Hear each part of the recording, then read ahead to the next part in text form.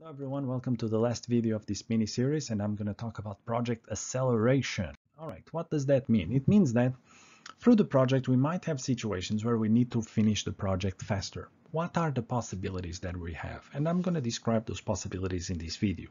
Now, the first one we have is called float acceleration. Now, float acceleration, this is a schedule risk magnification approach, which means that you're going to be increasing, obviously, if you are accelerating the project, you're going to be increasing the risk that something might go bad. Okay, and that is the cost of trying to accelerate. But what we're going to try to do is to use the float that is used to mitigate risks is removed. So for example, we added extra time in certain tasks because we believe those tasks are more risky. So in this approach, what we do is we eliminate that extra time. Float, all that float that we have after a high risk task or float that was embedded in an estimate, we get rid of it and we use it to start a different task sooner. So the float must be, this float needs to be on the critical path to accelerate the project, otherwise it won't accelerate.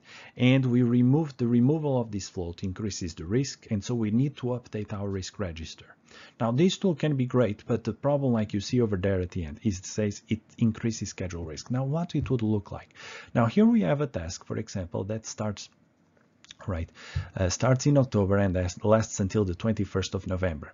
Now I have there an area where I added a lot of float in order to mitigate some risk that I have regarding the procurement of past parts. So I eliminated that float, so therefore I can start my third task sooner, and I started, notice the difference between starting here and here, starts much sooner.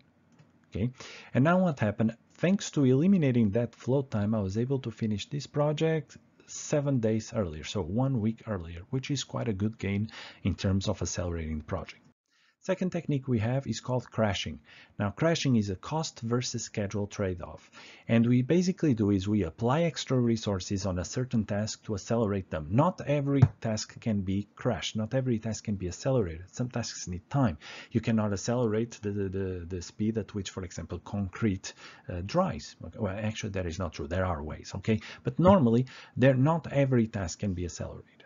So what we need to do is we spend more resources to make sure that a specific task is done faster. And typically we have to do this on tasks that are on the critical path. Okay. Normally this results in a higher cost, and therefore the problem is that we increase our cost risk. Now, as an example, here we have a task, all right, that is taking 2 weeks to perform. Now I decided to increase the amount of money that I do on that. It takes 2 weeks to build that prototype, and I'm finishing on the 14th. Okay, so what I'm going to do is I'm going to add extra resources to the task, and instead of 2 weeks, actually I just need 1 week. And now I'm finishing my project on November 7th rather than November 14th. The next technique we have is called fast tracking. Now, fast tracking is a technique that allows, it's a schedule versus scope trade-off. Okay, and basically what it means is that I start a task before the previous task is finished. Right? This might result in extra work. We might have to redo some of the tasks. So this is a very high risk task. And we're starting, like I said, the tasks earlier that have a dependency upon another task that is not yet finished. So we use preliminary deliverables, and there's a risk here of the deliverables changing or the results changing, and therefore all the work we did might have to be redone, sorry. So there is indeed here a risk of scope repeat. So what is the problem here? Here we have an interaction, task 1 to task 2 over here. So task 2 starts after task 1 is done. And basically what we did was move it. And now task 2 is starting before task 1 is done, and both of them are actually done at the same time. And in this case, I started procuring the parts and searching the quality supplier. I kind of started them and making sure they're finished at the same time. What is the difference? Well, with this process, because I moved that task 1 week before, I was able to move the entire project 1 week before. And now instead of November 7, I was able to finish this task on October 31st. So this project is now finishing 1 week earlier. Finally, we have split releases. Now, split release is something that does not work for every type of project, and therefore it is important that we have that in mind. This is a schedule versus scope trade-off, and basically we are dividing the project deliverables into multiple releases. So instead of just having, for example, here one prototype, we divide it into 2 different prototypes. The focus here is the project resources on release to be completed sooner. So what we want to make sure is that actually we finish the project sooner rather than later. And this will delay the later release, okay, but it might create better quality products to be launched. And the deliverables must be separatable and have unique priorities for this to be able to be done. So overall, what will happen is that this will, overall it delays the project completion, but as you can see here is that, well, just to let you know, I said here we would finish test 1 or our prototype on October 31st. And then you're saying, well, but we're not finishing sooner because this project now is finishing on October 5th. Yes, but that's test 2 because test 1 is actually done 2 days sooner. I can finish prototype 1 on day 29. Prototype 2 will be an improvement on this one. So what happens is, because I'm using several releases, my first release will be lower quality, but I can do that to get feedback from my customer, and therefore when I create my second release, then I have better quality. So the trick here is that trying to bring the product to the consumer as quickly as possible so that we get feedback faster and we can improve better the product as well. So as you can see, this is something that we really do trade schedule for scope, but in this case what we're trading is saying that we spend more time but we get better quality.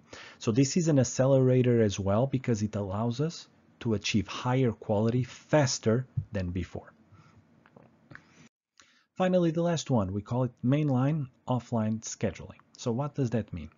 We accelerate the project by keeping offline tasks out of the main line of the project. Okay, what is an offline task? It's basically a task that can be done without much interference from the other tasks. All right, in other words, it's a task that basically does not require the same amount of effort. So we segregate critical paths into mainline and offline. Okay, so we're talking here about what tasks are unique and what tasks are more generic, and we separate those two.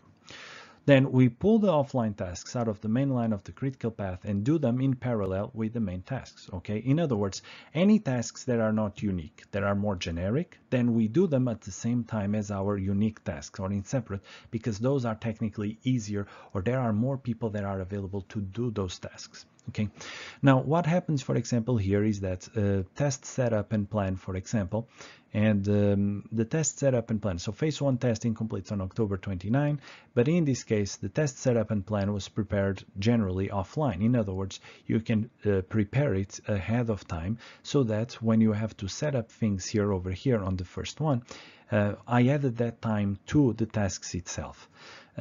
But in the second option, I separated that task specifically from the others, and now what it allows me is this task over here. It's very simple because I can prepare it anytime. So actually I started preparing it at the very beginning of the project, and then when time comes, I will use it, the materials from that. And this has allowed me to shave off 2 days out of the schedule. What does that mean? Basically, means this. During the project, there's many tasks that you cannot predict or fully do in advance, but there are many things that you know you're gonna have to prepare. For example, you're gonna have to prepare, for example, a meeting with specific documents to present to your boss. Well, you don't know the information that you're gonna have on those documents, but from the very beginning, you can already create the templates. This is what we call offline work. Now, the templates that will be used later on, all right, you don't need to create them when you need them. If you create at the very beginning, then by the time that you actually get the data, all you have to do is insert the data, and the time that you free over there can be used to do other things. So tasks that are more generic, we're going to do them in times that we have the time to do those tasks rather than waiting for the last possible minute. Okay, in other words, this is the opposite of procrastination, and that's exactly the thing. The requirement of this task is that, or the requirement of this technique is that you need to plan it in advance, and you need to know when is the time to do these tasks. So in this last video, I covered indeed acceleration tasks. I hope you enjoy it. Let me know if you have any questions. And that's it for this mini series about project control. Okay, I hope you enjoy it. Let me know if you have any questions, and I'll see you on the next video.